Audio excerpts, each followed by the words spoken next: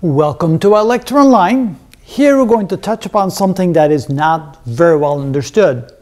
Sometimes we calculate the variance of a population, and sometimes we calculate the variance of a sample of a population.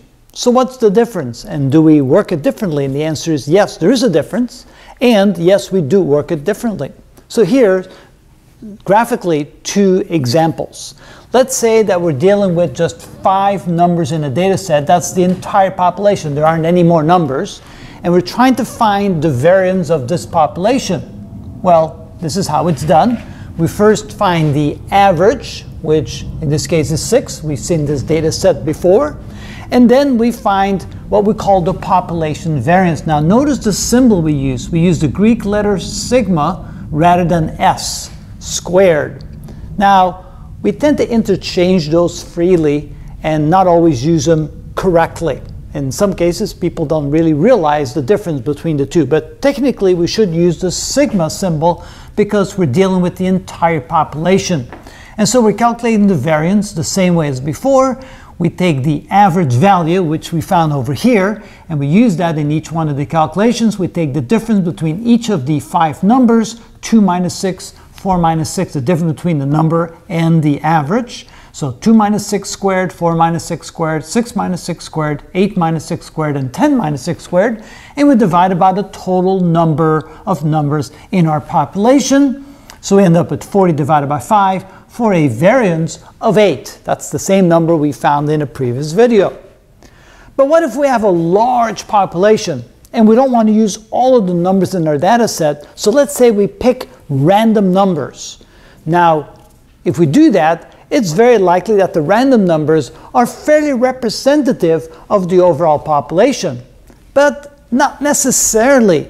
So what we need to do is we need to account for that. So the number that we're going to calculate for the variance is going to end up being a little bit larger because the sample doesn't necessarily represent truly the whole population. So let's say that we pick 5 random numbers out of this population. Of course, it turns out they're the same 5 numbers that we had before. So again, the average is going to be 6.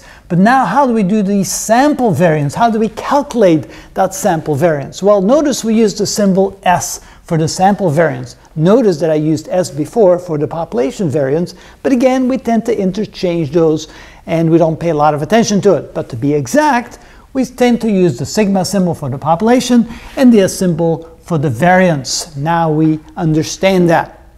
As notice, the only difference is in the denominator. The numerator looks exactly the same. We take the difference between each of the numbers in the sample and the average number. We square that difference and we add them all up. But now we divide by n minus 1. There's 5 numbers in our sample, but the denominator 5 is, we subtract 1 from the denominator and turn into a 4. And notice that causes us to have a larger variance than what we calculated before. The larger variance just says, look, the sample may not accurately reflect what the population is, and therefore we just kind of move the numbers out just a little bit just to make sure that we have accounted for potentially a larger variance if we had taken more numbers from the population. Notice though, that if the numbers that we pull out of the population is larger, let's say we pull 10 out or 20 or 100 or 1,000 numbers, well, 1,000 minus 1 is 999. That's going to be almost the same result as if we had put 1,000 in the denominator.